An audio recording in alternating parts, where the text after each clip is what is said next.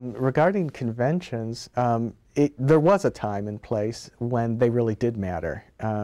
When people in those so-called smoke-filled rooms would get together and actually pick somebody.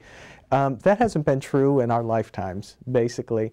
And that's not to say conventions don't matter. Conventions still have a lot of symbolic oomph. They really are like the mass calling card of the party, where the party can show its best and brightest on display.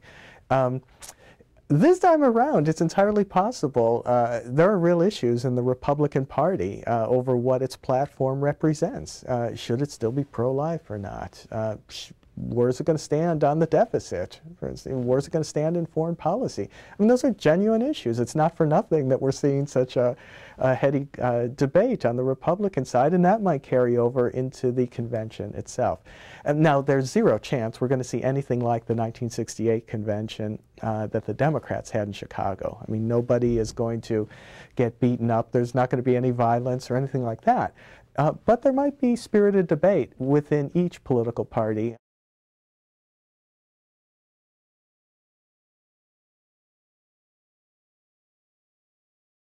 One of the things I've found is that even though this population, for the most part, lacks citizenship, they're relative newcomers to the United States, many of them lack legal documentation, but even those who have working papers, they're not yet naturalized.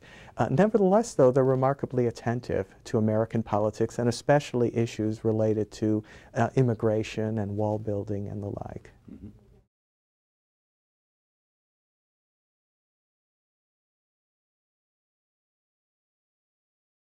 In general, commentators of every stripe recognize that the Latino vote is very much a swing constituency. Okay, so the partisanship is not very well hardened and crystallized. There seems to be a lot of potential to go back and forth between the political parties, and maybe some reluctance even to participate in the first place, a certain amount of distancing between that bloc and conventional American politics. Well, the same is true, what I found, with the immigrant population. So if we sort of narrow down that bloc to look just at recent immigrants, many of whom are not naturalized, they still have a voice that can be activated. There's some reluctance to take part. But what I found in my own research is that when asked if they had any direct participation in the immigrants' rights mobilization from 2006, half did. Okay.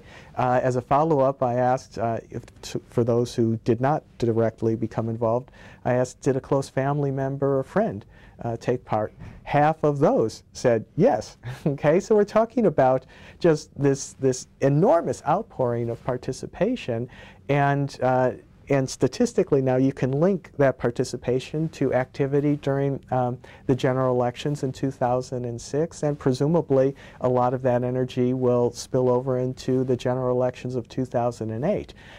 So that even people who lack citizenship still find their voice out there. They get active in all kinds of ways, encouraging people who can vote to vote, knocking on doors.